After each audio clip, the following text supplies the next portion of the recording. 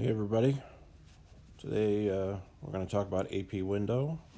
This is Scott Moss. I'm a pediatric ecotech, have been for about 30 plus years. So I wanted to explain this one to you because it is a severe defect that can cause a child to die rather quickly if you're not paying attention. So it's important to know what this looks like because if they don't fix it right away, the child could die of congestive heart failure. So let's move on. So here's a picture of an AP window. The window itself is right here. And what it is it's basically it's a communication that is between the pulmonary artery and the aorta. And as you can see by the size of it, it's much bigger than like a PDA is. If you go back and look at what a PDA is, I did that one a long time ago. So just go back and maybe review that first. The PDAs are usually up here. I'm sorry, I forgot to change. The PDAs are usually up here, and they're much smaller. This, as you could see, would shunt a lot of blood from the aorta all the way over to the right ventricle. And, by a lot of blood, I mean this is a significant shunt. So you're going to see this right ventricle get bigger rather quickly. And then eventually the function is going to suffer. And if you don't do something about this AP window, the child will die of heart failure. So I hate to be so depressing right off the bat, but that's one of the things I wanted to tell you because it is important to recognize this defect when you see it. Okay, I have a quick definition of AP window. So it's aortopulmonary window is a rare congenital heart defect in which there is a connection window between the aorta and the main pulmonary artery. This opening allows oxygenated blood to pass or shunt from the aorta into the pulmonary artery at a high pressure.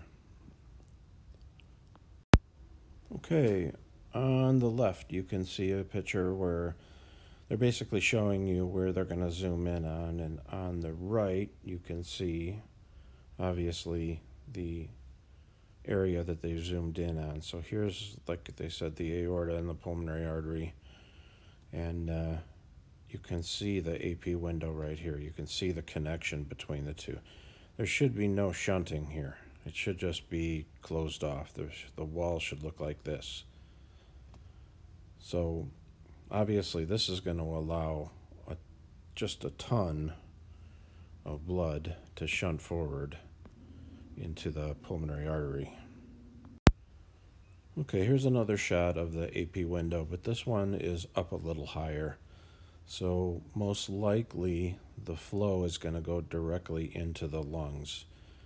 Some of it will, automatically backwash into the RV2, but because it's up high, a good portion of it is going to go directly into the lungs, which is probably even more dangerous because that's going to cause a flooding of blood into the lungs, and the baby's going to be in heart failure probably even quicker. So it's something that has to be looked at immediately in the sense of surgical procedures. So if you do see this, it's so important to get a hold of the peds cardiologist and tell them, you need to come up here. I think I see an AP window. And then let the doc look at it, and they'll take it from there. And, usually they notify the surgeon right away, or they medevac the child out on a helicopter and get them to some place where they can do the surgery rather quickly. So here's a picture of how they repair the AP window. I thought you might want to see this. What they do is they make a incision in the aorta. So that's, the incision is here. And they open it up. This is after the child is on bypass, obviously. You can't do this without them being on bypass.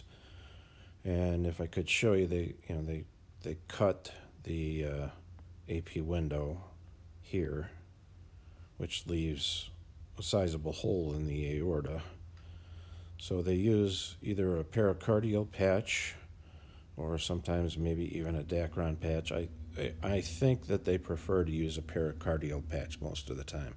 So they cut a little piece of the pericardium off and put it in here because that will grow with the child a little bit better than Dacron. So Dacron actually gets kind of swallowed up by the tissue, but takes a little longer. So I'm pretty sure they prefer a pericardial patch. So they sew that in, and you can see the stitches here where they sew it in. And that goes all the way around to here, and it covers the hole. And then they sew up the aorta here on both sides and close it up. And that's it. It's actually a relatively quick surgery to fix because there's not a lot of rerouting. It's just a matter of fixing that hole. So it's kind of similar to fixing a big ASD or something like that, but it immediately gets the child out of the pulmonary, flooding of the pulmonary artery and the pulmonary side of the heart, causing heart failure. So that's pretty much all I got on AP window. AP window. And again, the main thing I need to explain to everybody is that this is a emergency.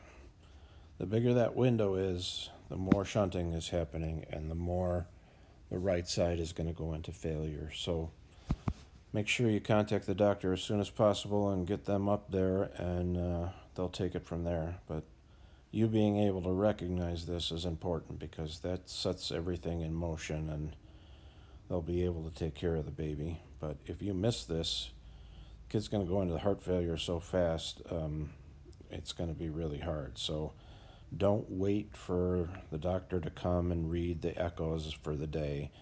Call the doctor and get them down there now to read the echo right away. In fact, I would call the doctor while I'm at the bedside to come look at it. If they give you a hard time, tell them it's an AP window, or you think it's an AP window. That should get them moving. If it doesn't, go beat them with a stick or something. I don't know. Anyhow, hope you enjoyed this one. I'll try to get another one out as soon as I can. Have a good day.